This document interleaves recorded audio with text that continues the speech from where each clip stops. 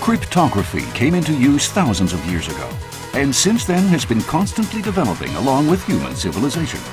It has significantly influenced human society and sometimes even the course of history.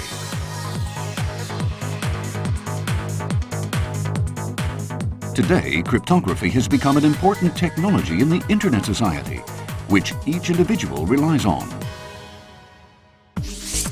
One typical example is the RSA crypto scheme. It's often used in net shopping. A net shop prepares a public key containing the product N of two large primes P and Q. The net shop publishes this product N for its customers but keeps the numbers P and Q secret. The customer encrypts his credit card number and purchase information with the public key and sends the encrypted data to the net shop. The net shop then derives a private key from the two primes by simple calculation to decrypt this data.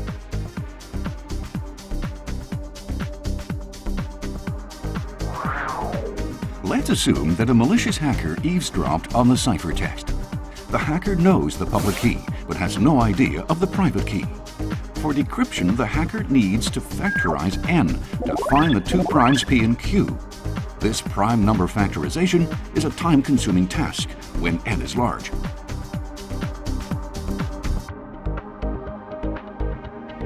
Around the end of the last century, it was said that even the most powerful computers would take thousands of years to factorize a 200-digit number. Since then, rapid progress has been made in both soft and hardware. The article shown here reports on an experiment conducted in December 2009, where an international team of researchers succeeded in cracking a 768-bit RSA key within only 2 years using a novel decryption algorithm and a cluster of personal computers. And who knows, maybe there is an organization somewhere in this world that already uses even more powerful algorithms and computers.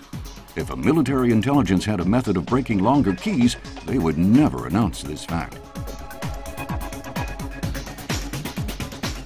For that reason, the RSA scheme nowadays employs public keys with at least 1,024 bits. In recent years, fiber tapping devices have become readily available on the market, and it's indeed easy for hackers to tap the signal of a fiber. It's been actually reported that the fiber networks of some U.S. investment firms and Frankfurt Airport were intercepted in the past. Therefore, encryption is a must to guarantee safe transmission of sensitive data. Among all the methods of encryption ever devised, only one has been mathematically proven to be completely secure. It's called one-time pad. The key should be used only once and needs to be as long as the message to be sent. Although one-time pad is the ideal encryption method, the efficient distribution of such long keys remains an issue.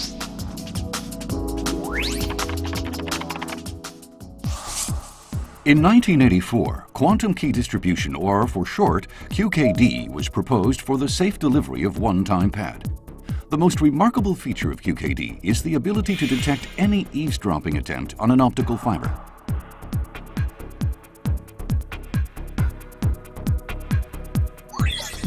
In QKD, each bit of key information is carried by a single photon, which is the elementary energy particle of light and cannot be divided further. Any attempt of measuring a photon inevitably induces some change in the photon's state due to the uncertainty principle. This makes QKD secure against eavesdropping.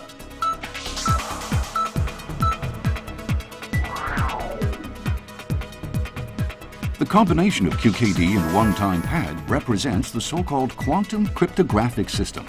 Unlike conventional schemes, the quantum cryptographic system will never be threatened by any future computer or hacking technology. Here you see a QKD system with its transmitter and receiver. The transmitter modulates the photon's state to encode 0 or 1 randomly and sends the modulated photons through a fiber. Due to the transmission loss, only a fraction of them arrive at the receiver. After the receiver has accumulated a large enough sequence of photon detections, the system performs error correction and privacy amplification to distill a secure key. During this distillation process, the number of dangerous insecure bits in a secret key can be completely removed, and the remaining secure key can then be stored in a PC and be used at any time.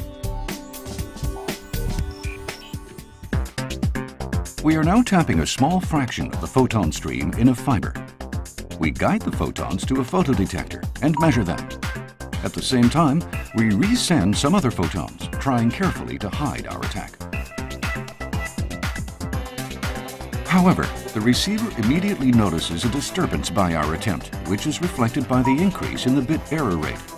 By switching to another secure fiber link, the transmission can go on unimpeded. Only when the error rate is below a certain threshold can the channel be considered secure.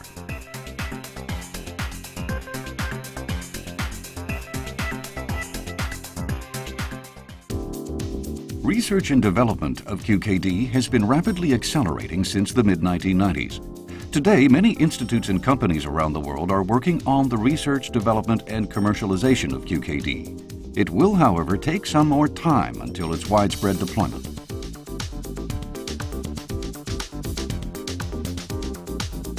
The major obstacle is the inevitable energy loss of light in optical fibers.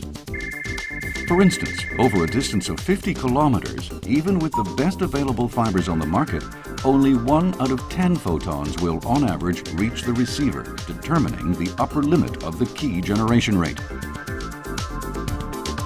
Since optical amplification cannot be applied to QKD, developers currently adopt classical key encapsulation to relay the key over several QKD links, not longer than 50 kilometers, assuming that the relay nodes can be trusted and are physically protected.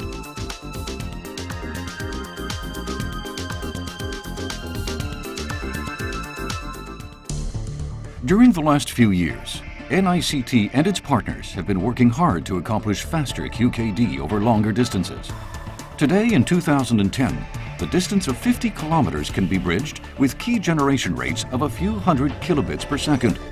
This corresponds to a level that is fast enough to allow one-time pad encryption of video data for teleconferencing.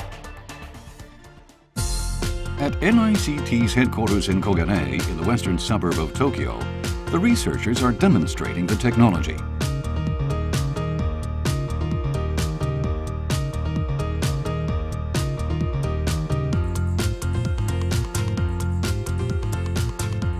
They are sending a signal to the Otimachi node in the center of Tokyo. The link distance is about 45 kilometers, and the data rate is getting close to 1 megabits per second, which allows teleconferencing in a stress-free manner. It looks like an ordinary video transmission, but in fact, the video data is encrypted with QKD. To the best of our knowledge, in 2010, there exists nowhere a comparable encryption system that transmits real-time QKD encrypted video data at similar rates.